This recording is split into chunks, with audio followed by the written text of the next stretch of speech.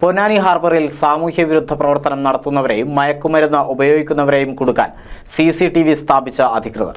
ഹാർബറിൽ 6 ഇടങ്ങളിലാണ് CCTV സ്ഥാപിച്ചത്.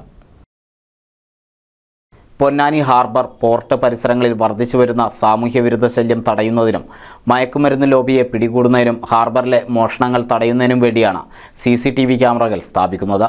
ബോട്ടുകളിൽ നിന്നുള്ള സാധനങ്ങൾ പലപ്പോഴായും മോഷണം പോകുന്നുണ്ടെന്ന പരാതിയുടെ അടിസ്ഥാനത്തിൽ കൂടിയാണ് പൊന്നാനി തീരദേശ പോലീസിന്റെ നേതൃത്വത്തിൽ ക്യാമറകൾ സ്ഥാപിച്ചത്.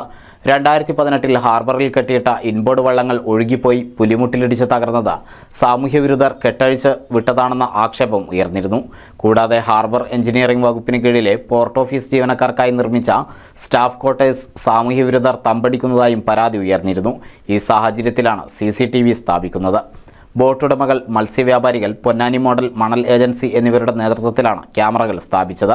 CCTV നിരീക്ഷണത്തിലുള്ള സ്ഥലങ്ങൾ Ponnani police station, coastal police station, harbour engineering office എന്നിവിടങ്ങളിലെ സെർവറിൽ കാണാനാകും. ക്യാമറകൾക്ക് കേടുപാടുകൾ സംഭവിപ്പിക്കാൻ ശ്രമിച്ചാൽ ഉടൻ അലാറം മുഴങ്ങുകയും അതത് കൺട്രോൾ റൂമുകളിൽ അറിയിക്കുകയും ചെയ്യും.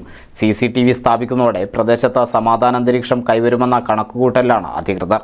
NCV news, Ponnani.